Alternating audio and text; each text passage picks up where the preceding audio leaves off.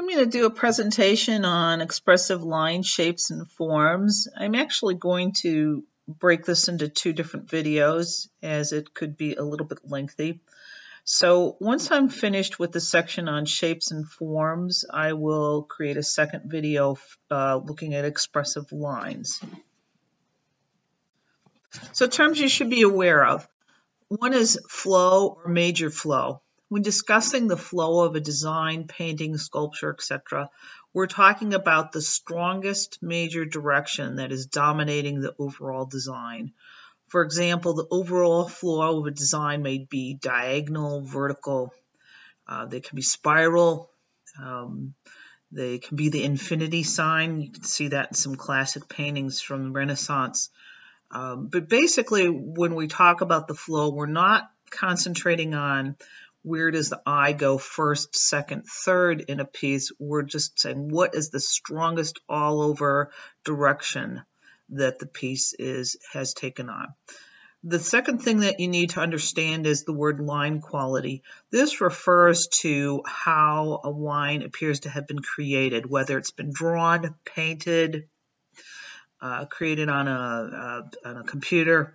Line quality can be soft, smooth, broken, thick, thin, etc. And we will look at that in more detail in a little bit. So shapes and forms and energy levels. Why is this concept important? You've worked with shapes such as triangles, squares, and circles since you were a kid, so it's easy to take shapes for granted. On an unconscious level, forms and shapes and lines express different feelings and energy levels. When conceptualizing a design, consider the words your clients ask you to have embodied in the final design. Think about the type of energy level you would associate with those words. Once you've established the energy level, then apply the following knowledge about shapes, lines, and forms to your design. So shapes and forms. Shapes are two-dimensional, meaning that they have height and width.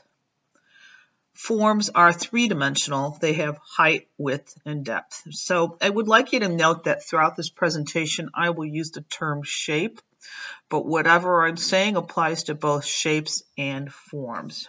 It just becomes easier to say one opposed to both. So geometric shapes can feel man-made. Geometric shapes are precise and can imply a man-made quality to the viewer. Now, how we're defining man-made means not resulting from a natural process, artificial, manufactured, plastic, synthetic. Below, we're looking at some paintings by Stella.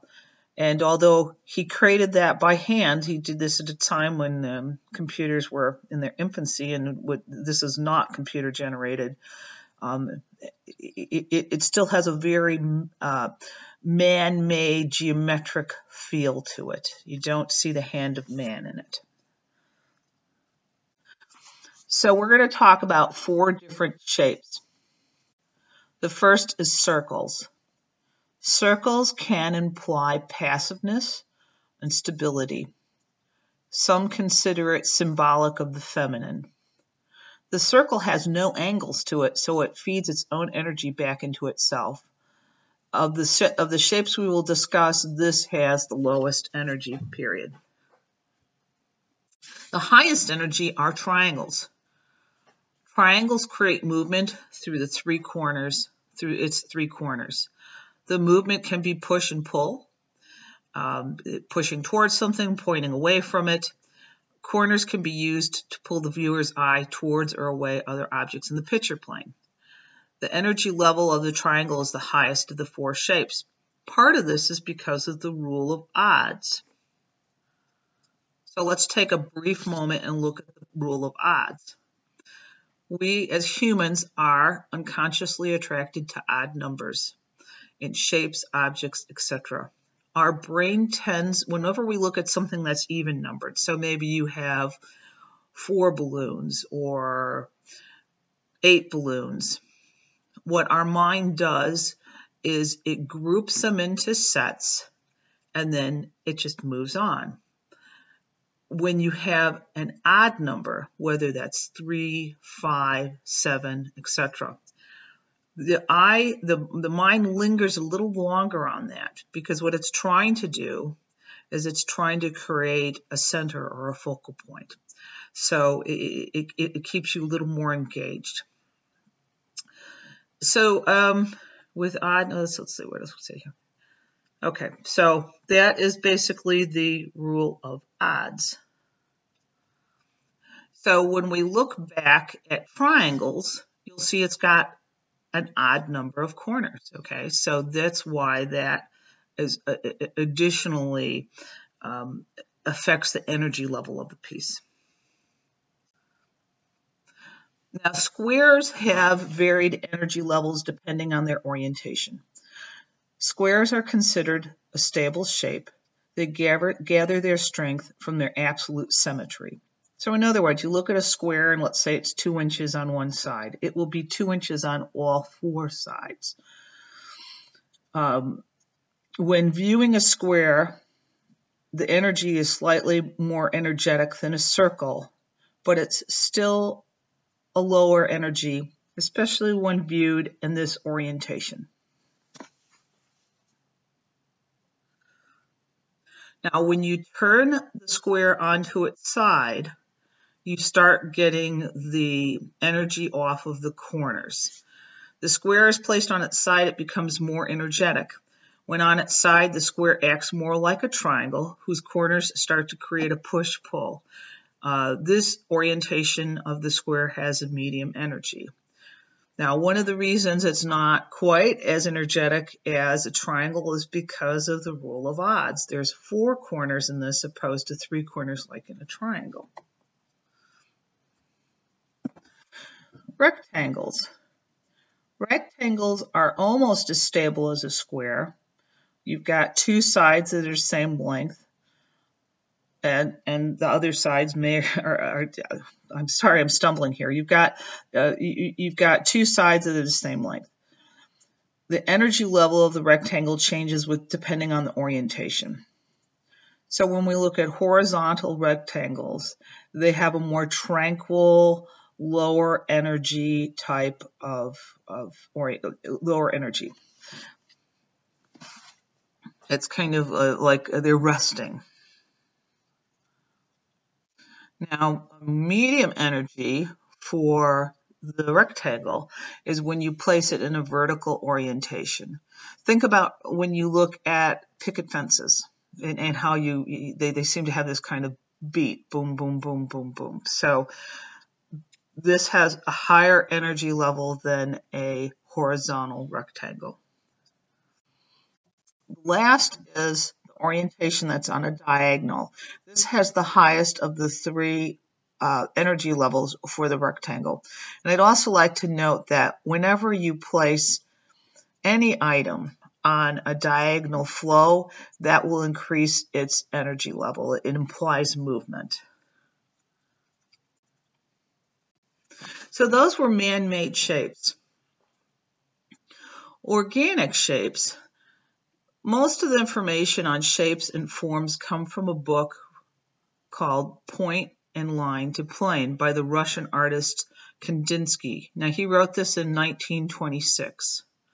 Currently, we know that organic objects can have a very man-made look.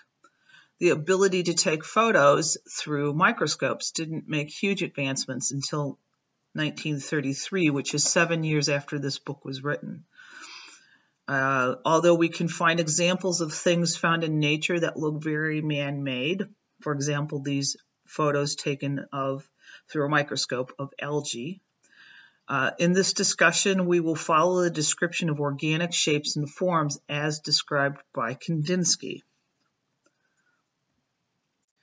And in his definition of organic forms, he says that organic shapes and forms are often irregular and spontaneous. Their twists and curves don't conform to a set structure, as you would expect in a symmetrical shape, such as a square, circle. Forms and shapes found in nature are often considered organic. Now, one thing that there is one shape of the four that we talked of that is considered both organic and man-made, and that is the circle. The circle, besides being, just said that right there, look at the line quality of these two pieces and decide which one you feel is organic and which one you feel is man-made.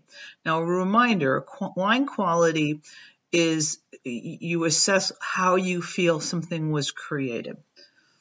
So when you look at this piece over here, I think it becomes fairly obvious that it looks like it was created with paint, and it's created by paint. This piece over here looks as if it was perhaps created on the computer. So thinking of the definitions that we have already discussed between man-made and organic, I would assess this piece as looking organic. You can see the hand of man in it. You can see the kind of inconsistency in the shapes themselves. They're not perfectly round.